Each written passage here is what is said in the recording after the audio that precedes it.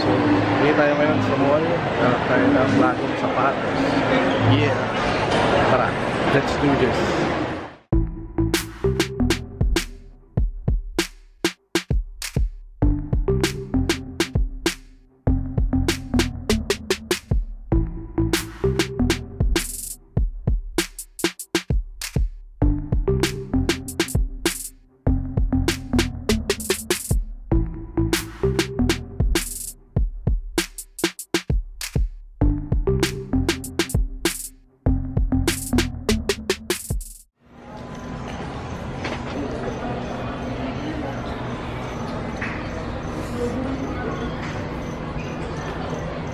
Basketball shoes.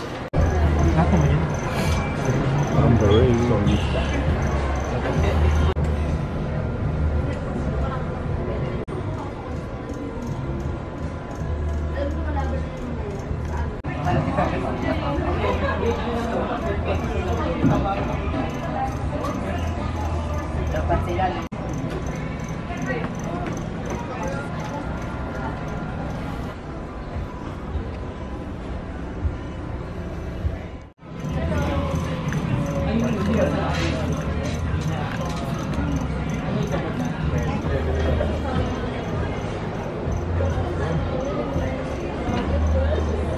So kumuha ko ng Odyssey React blue and black.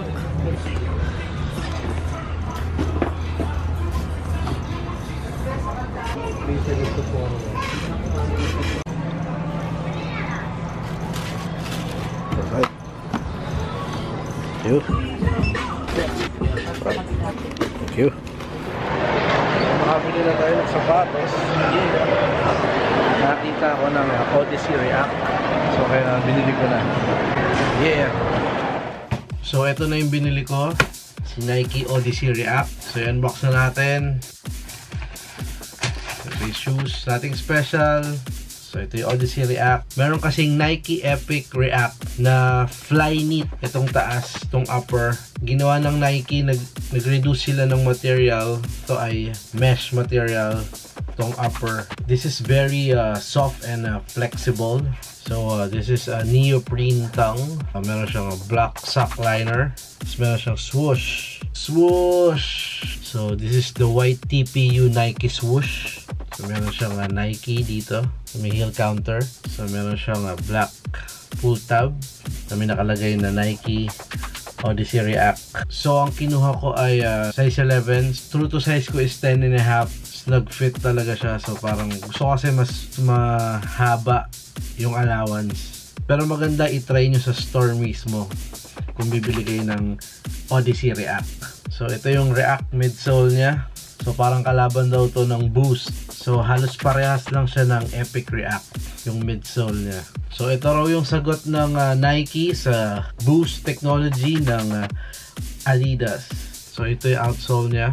May mga parang rubber pieces dito. So panalo Odyssey React. So basically pantakbo siya.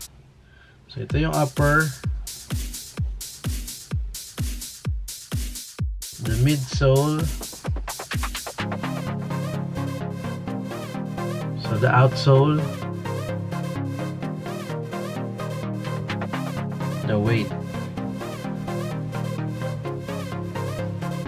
So ayun, maraming salamat. This is the Nike Odyssey React. So kita-kits ulit sa susunod na vlog. See ya!